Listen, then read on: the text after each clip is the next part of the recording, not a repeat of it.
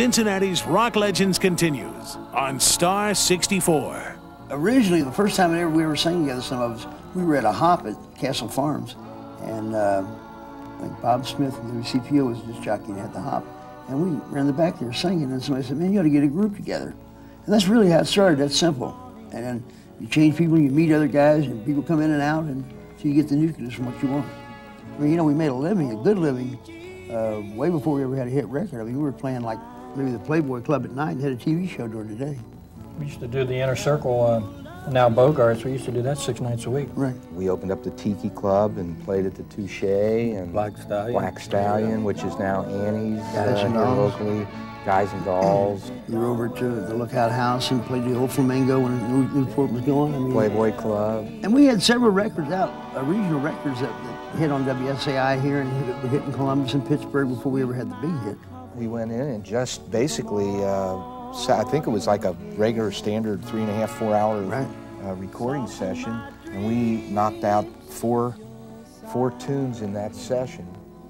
And Then You Can Tell Me Goodbye was one of them. It was unbelievable. I mean, they released the record in December, the worst time of the year. Everybody says you can't do it then. This thing was a hit by January and February. It was just, like we were saying, it consumed us all before we knew what we were doing. When I recollect about that time, I was just getting out of college from Xavier University here at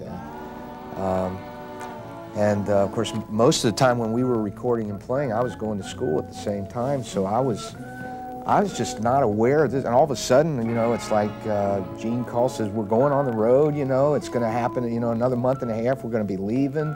We're playing clubs 6 nights a week, and it's all consuming. Yeah, and all of a sudden, you just, we got to get a bus, and we're going to be gone. It's like a monster. It just starts taking your life over. You know, you don't really control your life. You really don't. Because they want you to do this, they want you to get and record, but they want you to be here to make the money, and you got to get on the road. And that's why, you know, I'm sorry, I've just never been proud of our album, because that was a rush deal where we had to rush in because we were working so much on the road, and none of us ever really liked that album. Didn't even know what the next single was. So we were driving back from a gig one time, and I heard on the radio here, it was called It's All Over, and I said, yes, it is. You know, in about a year, hitting that road, and as tired as we all were and confused, we all wanted off the road and away from each other as far as we could get. And that's not blaming anybody, that's just the way it was. I mean, really, if we had a hit record today, you know how much better we would handle something like that? We'd plan, we'd know what we were doing, more mature. I mean, that was just too confusing. I never want to go through a time like that in my life again. The Casinos were together about 15 years off and on. You know, we'd take little breaks and rest and come back and get together, but about 15 years. And I'll tell you one thing, though, out of all the groups of people around this town, I don't think anybody had more fun, played more clubs, and had more fun than we had. Yeah. Really and truly. I mean, we played every major nightclub here, every tour that come by. I mean, we really had it made. Don't work out, if it don't work out, then you can tell me goodbye.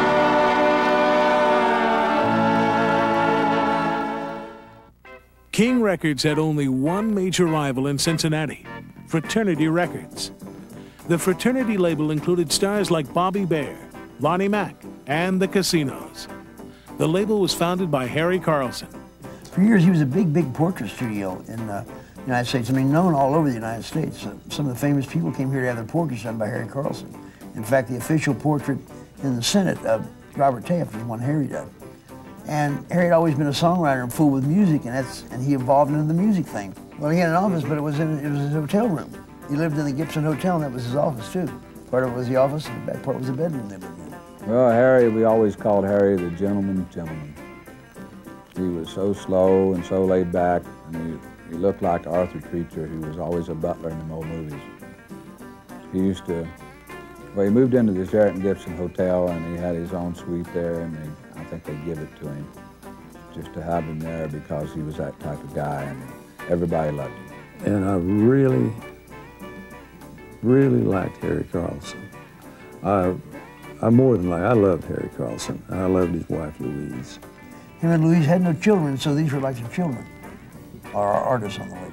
Like I say, Harry became like a father to me, and he thought of me, and so did his wife, Louise, thought of me and my family as their children.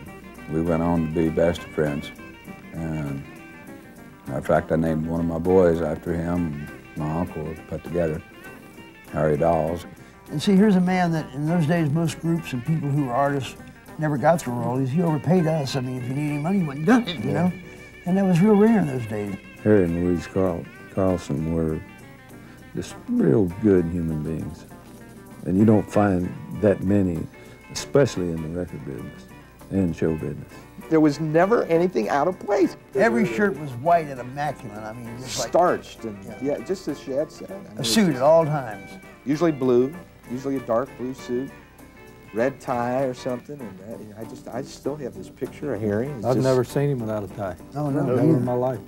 Gene Hughes can do the best impression of Harry Carlson than anybody in the world. If you ever see Gene, say, Gene, do me a Harry Carlson. Oh, Ray, it's so good to hear from you. Louise and I were just thinking about you as a children. Yeah, that's Harry. He nailed them all off, you know, everyone. I'll never forget their names. Yeah. Louise, fix Ray a drink. Harry used to exaggerate. And I love people exaggerate. He did it better than anybody in the world. He would call up when we were on the radio. He'd say, Shad, Harry. Harry, how you doing? Shad, I just cut the greatest record since the history of man.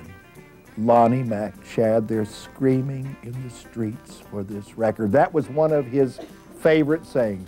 But Sid Nathan, I don't know how well this is known, but it's true. Sid Nathan called Harry one time, wanted to know how come everybody in the world loved Harry and hated him, and how could he be more like Harry Carlson? So he wanted to change his image.